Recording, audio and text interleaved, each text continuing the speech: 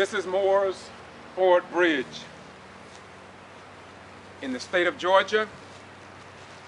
Tyrone Brooks and others are marching down to this location. This is Walton County, Georgia. To every Walton County where this takes place, yesterday as well as today. For every Walton County, there's a Lowndes County, Georgia. To every Walton County, there is a Brooks County. There is a city, Madison, Florida, Douglas, Georgia. It does not matter where you go, you will always find the blood stains of the black man, woman, and their children. To every Moore's Ford road or bridge, you'll find a nigger branch, like in Brooks County, wherein black people's blood are crying out in the same manner as those that burned in gas chambers and ovens in Germany. They ask us to forget. They ask us and tell us to move on. Yet nobody tells the Jews to forget the Holocaust. Nobody tells others, the Irish, to move on and forget what happened to them. And we realize that sooner or later in God's world, the God of our salvation, if there is a God, he must prove himself. He must prove himself by ensuring that right and righteousness have not been destroyed by the wicked hand of a hidden hand that's connected into the hand of the master plan of Satan himself. And so we must continue to struggle on behalf of the Equipment 10+2 and you.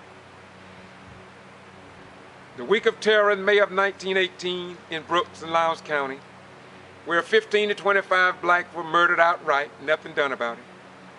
The 35 jail deaths in Valdosta and Lowndes County from 1994 to 2009. And from 2009 to 2014, no one knows and nobody's talking about it. Black police officer Earl Evans that was burned up in a police car. And he was a police officer, but he was dating a white woman. The Densons, the Wootons, drowned in a pond. Nothing has been done about it. Egerton murdered, Magic 95 radio station. Just to mention a few. And the countless others that died while incarcerated back in the 70s. That Larry Moore, an individual that's retired, but he called me because his heart was pained about his roommate back in the 70s. They say he hung himself in the jail with his own belt. That retired military man say not so, because his belt was in his room. He didn't even have a belt that night. To all of the pain and suffering inflicted upon us because we don't have a justice system in South Georgia.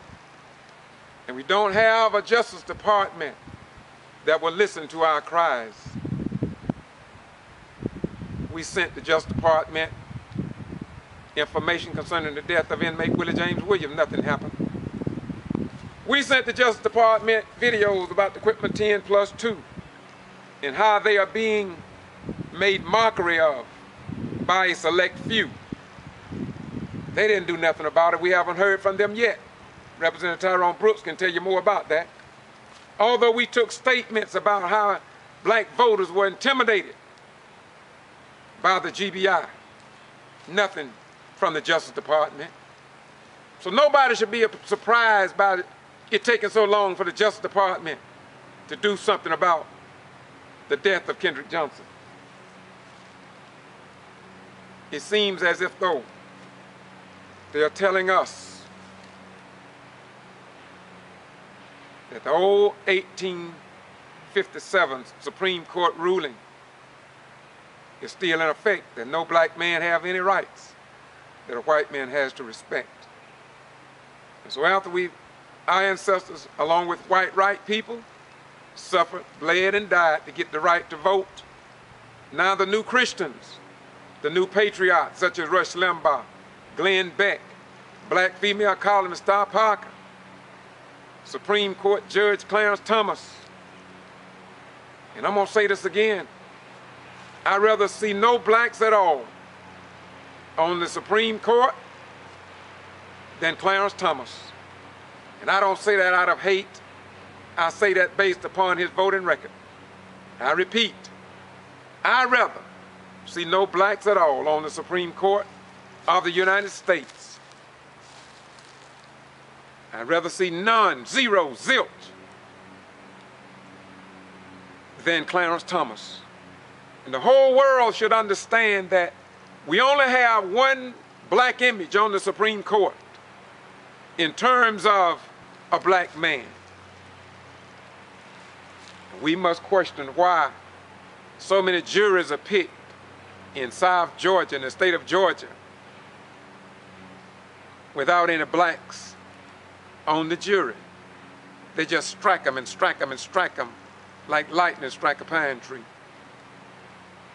And what is more sickening is that our black lawyers and our black judges are so damn scared they can't stand up for nothing in the black community, as seen by the speakers on the stage today. Oh, they spoke it yesterday as well. It's not me. I'm only sending out what has already been said. So I'm here. They called me yesterday and said, Rhymes, come cover this for us. They didn't think no news media was going to be here. I thought some news media would be here, but I was kind of shocked that they not a single newspaper covering this that I could see. No TV station. But the voice of the people will be heard, because too many of our sons and daughters served in the United States Armed Forces, and they served honorably to preserve the rights of foreigners. But what about the rights of the everyday common man? Bye-bye.